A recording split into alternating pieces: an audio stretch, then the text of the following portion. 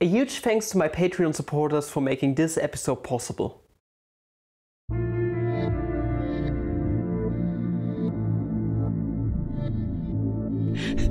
Good morning, fellow mathematicians. Welcome back to another video.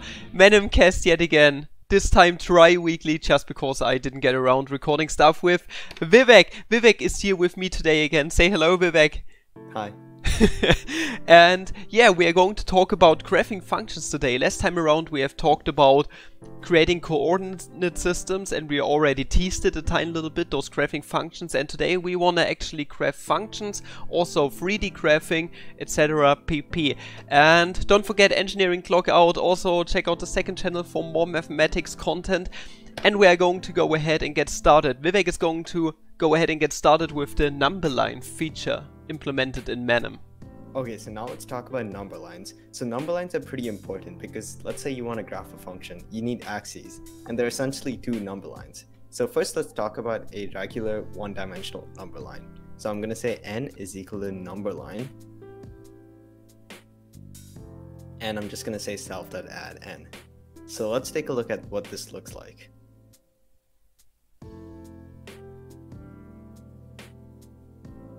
Alright, this seems pretty good. It's just a one-dimensional number line. So what if I want to make the number line only go from -3 to 3? Well, there are parameters, so I can just say xmin is equal to -3, xmax is equal to 3. Now if I run it again, let's see what happens. There we go, we have a smaller number line, and this is probably much more useful than just having one infinite number line. There are other important things we can do. For example, let's say I want a tip over here. So I can say include underscore tip is equal to true. And what this does is it just adds a tip. So if I run it, you'll see how it looks. There you go. This is one way of doing it. And another thing we can do is we can actually increase the, add numbers. So for example, let's say I want this to be 0 and so on. I can say include underscore numbers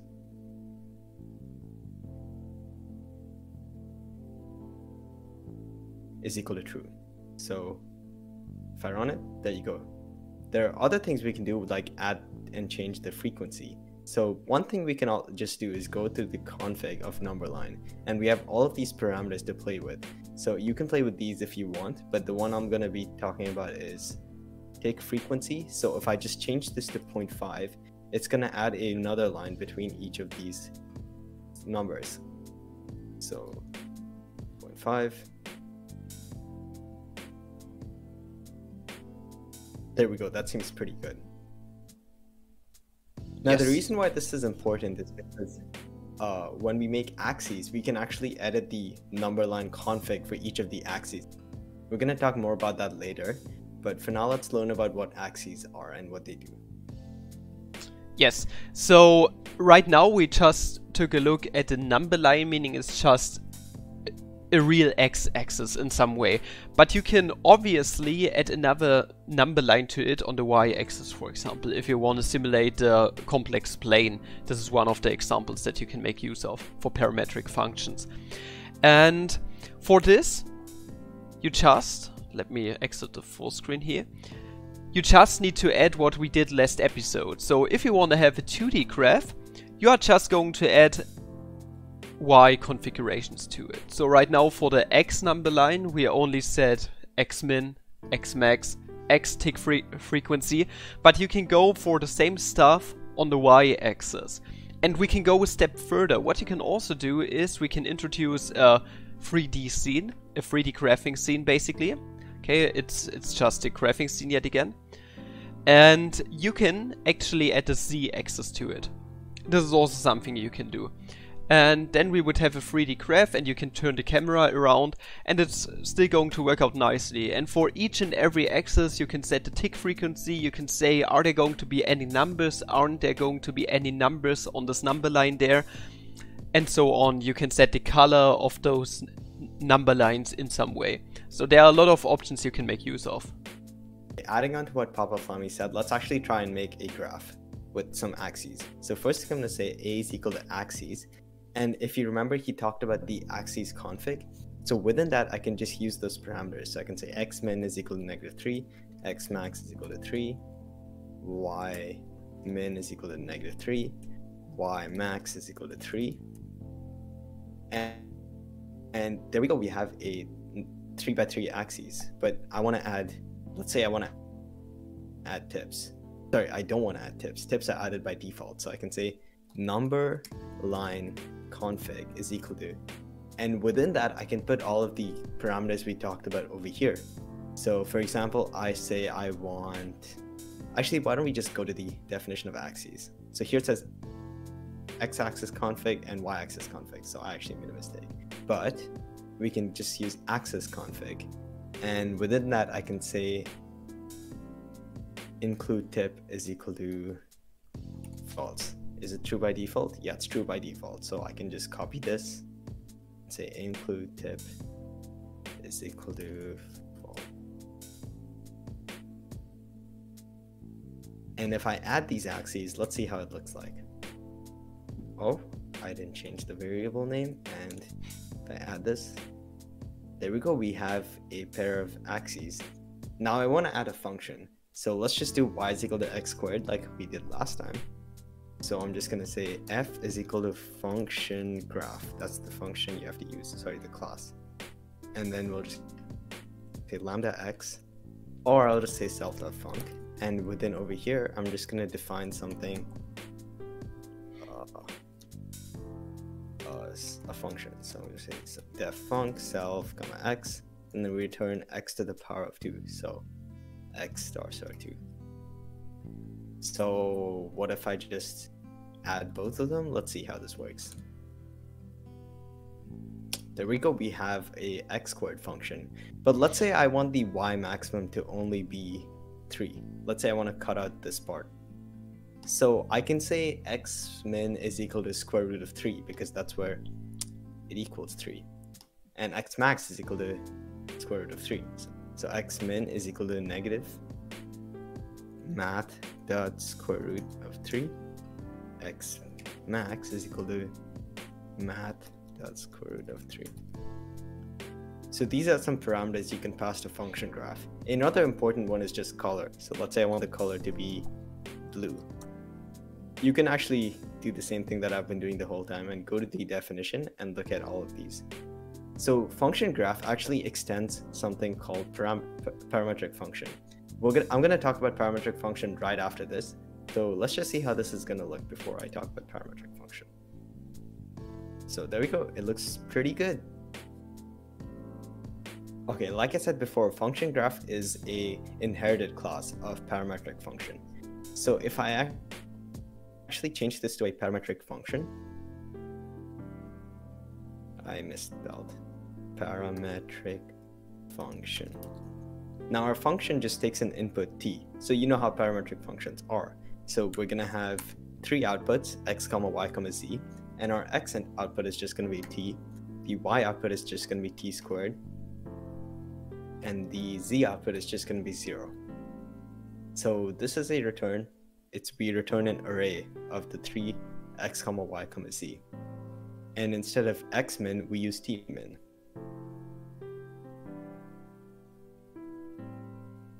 And if I go to the definition of this, there are a bunch of other parameters we can mess around with.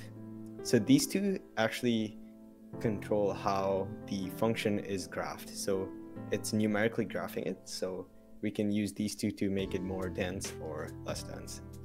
So let me just graph this and let's see how it looks.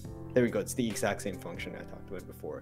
But the fun thing is we can actually talk about functions that we can't use in function graph. So you know how some parametric functions like a circle can't be expressed using function graph, like f of x.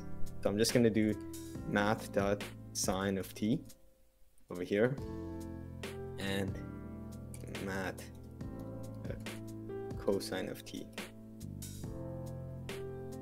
So doing that, we have a, well, not a full circle because I forgot to do my bounds. So my bounds can be 0 and 2 pi.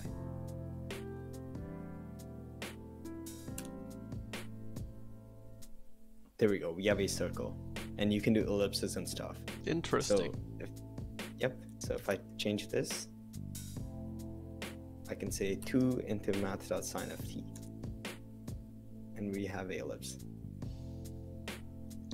That's really interesting with the parametric functions. I have never plotted one of those before, but that's really interesting. I was already wondering how you could plot like a circle, or like a unit circle in the complex plane. This is what I was talking about before, like you can interpret a 2D graph as the complex plane, for example.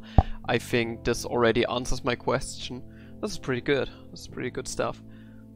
Okay, so now let's talk about 3D graphing. So I've already got a little bit of code over here. So for example, I have this axis config over here, and then I have the 3D axes. So the axis config is it's just the same thing as putting these parameters over here.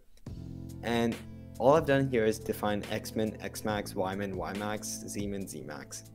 And this is pretty standard compared to this. And all of these same parameters pass down to these axes. And there are also a few additional ones we can use. So let me go to the definition of 3D axes.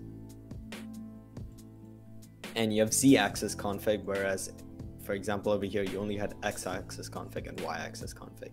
And light source. So this is basically where the light source is. And then I'm going to add a parametric surface, and you can just tell what this is. We have u comma v instead of t.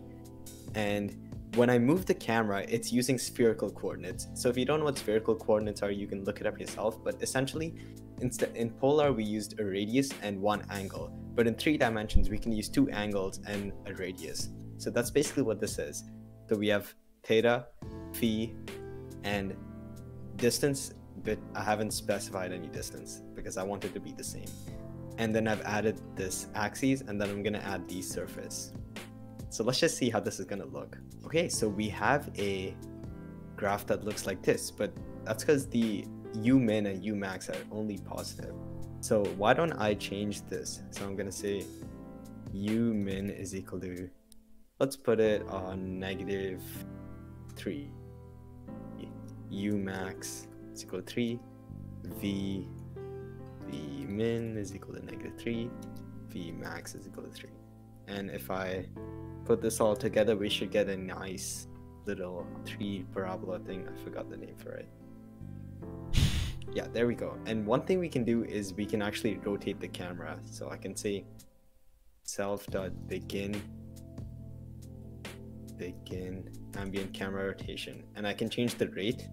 So if I want it to be faster, I can say this rate is equal to 0.04. Now I'm not going to render this because it actually takes a really long time to render 3D graphs.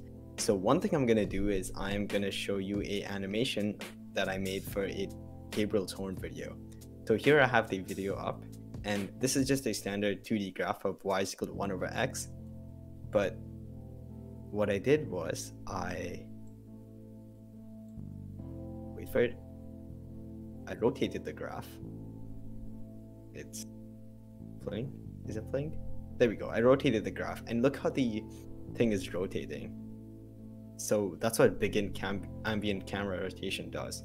And after you do that, you can wait a bit. So I can say self.wait, say 10 seconds. And it's going to do the rotation for 10 seconds. Yeah, you can experiment with this yourself. I encourage you to try different things. And yeah. Yeah, I want to do the same thing right now. I was setting some stuff up, and he basically showed you the same thing with Gabriel's horn. I was trying to set up, an ambient camera rotation. I also have a Gabriel's horn video planned with Zach over on Sextar's channel. And I was basically using Vivek's source code a tiny little bit for that, because I didn't know how to set up parametric surfaces and stuff like this. So it was really helpful, and I was able to set it up overall. So yeah, it's a pretty interesting thing using the camera rotation.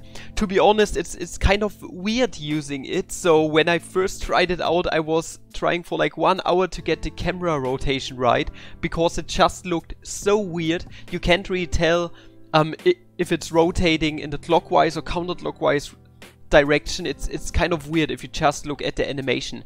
So it really takes a while to get used to the camera rotation and setting it up. I don't know if you had any problems with it before, but it's kind of terrible, to be honest.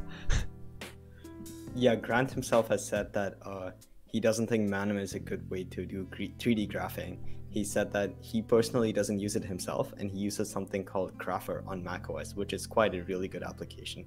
So if you're on a Mac, it comes pre-installed. You can just open Grapher, and there are a lot of really good 3D tools you can use for that. I don't know any good tools for Windows, but I'm sure someone in the comments or Papa Flammy knows a few tools. Probably, there's probably someone who knows a bit of stuff. Or you can make use of Blender, for example. I mean, Blender's always a good choice. Yeah. Takes a while to get used to it, but it really does its job. You can also use Unreal Engine or something. There are so many ways to 3D animate in some way. But yeah, it's really weird to 3D animate with Manim, but if you just want to create something like a parametric surface, like with Gabriel's horn or something, it does the job. It's okay. I mean, it's just for demonstration purposes, and you get the point across. Just take a look at Vivek's Gabriel's horn video. Link will be down there at the top of the description.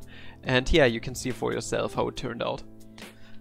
So we don't know what we are going to talk about in the next episode. I don't know if it's going to come out in like 3 weeks from now or 2 weeks from now. I really can't tell you right now, but it will be sure to come out. And maybe for the 3D graphing we are going to do another dedicated episode. We're not sure about that yet.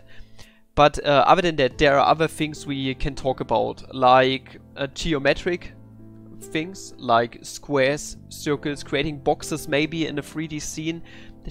There's a lot of stuff we can do. And also the updating function is really important. Yeah, maybe we are going to make a episode about that. About updaters next video. Yes, I think that should be a really important thing we should talk about. And yeah, other than that, I thank you guys for watching. I thank you, Vivek, for joining me yet again today. And yeah, all the source code and whatsoever can be found down there in the description. As always, go over to Vivek's channel, please subscribe to him. And other than that, Vivek, is there anything else you want to add? Nothing much. Thank you all for your support in this series. We're having a lot of fun making this stuff.